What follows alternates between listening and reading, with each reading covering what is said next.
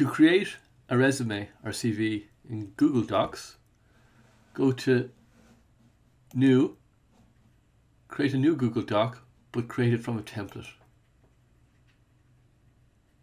Currently, Google Docs offers me 5 templates to use: Swiss, Serif, Coral, Spearmint, and Modern Writer.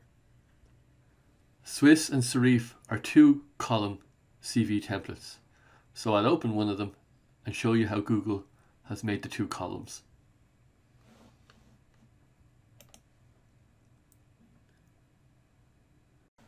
To make the 2 columns in the CV, Google uses table formatting.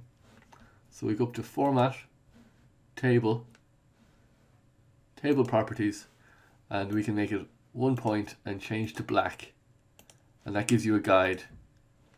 And that's how they've done it. So in you go and populate the template with your data, and you're good to go. And best of luck getting that job. And don't forget to name your CV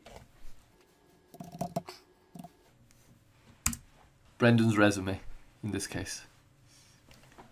If you find this video helpful, please help me in return by subscribing. It's just a 1-second click. Thank you.